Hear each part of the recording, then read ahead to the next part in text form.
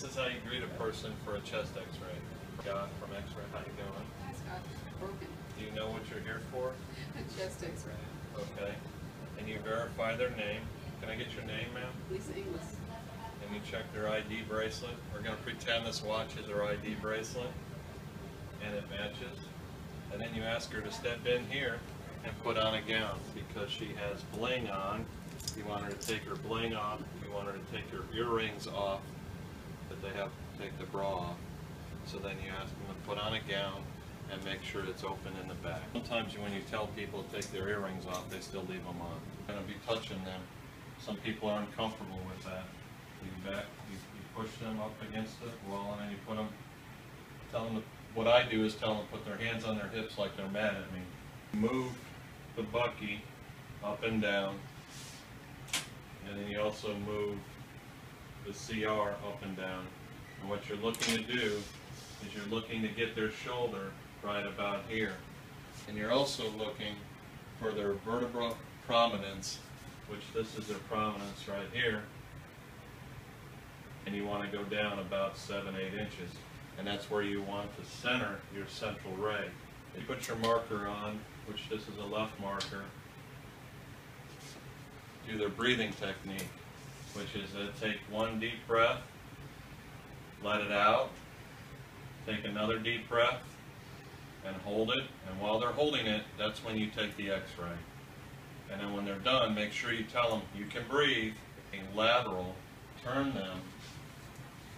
You can have them put their hands on top of their head. What I like to do is put them on the top of the head like that.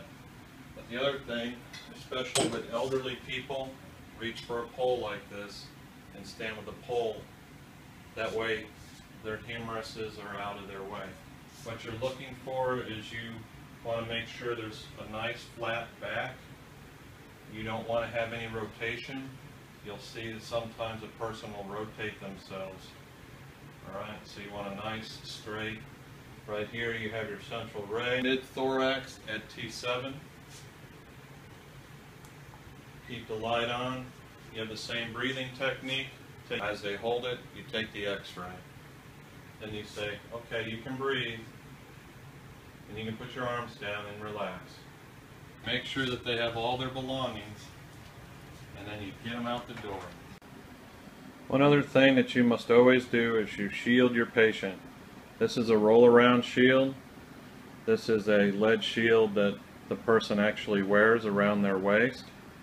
And this is a full lead shield, which will not work for doing a chest x-ray. These are film. This isn't digital, but the digital will actually show up in the computer.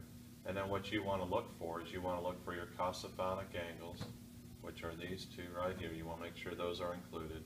You want to make sure that your apex is included up here on your PA chest x-ray. Also, you want to make sure that your marker is shown up. Do a lateral, you're looking for your ribs, your posterior ribs. You're looking for your hilum, your sternum, your esophagus, and trachea. But the biggest thing that you need to make sure is that you don't clip the bottom of your costophonic angles and that there's no rotation.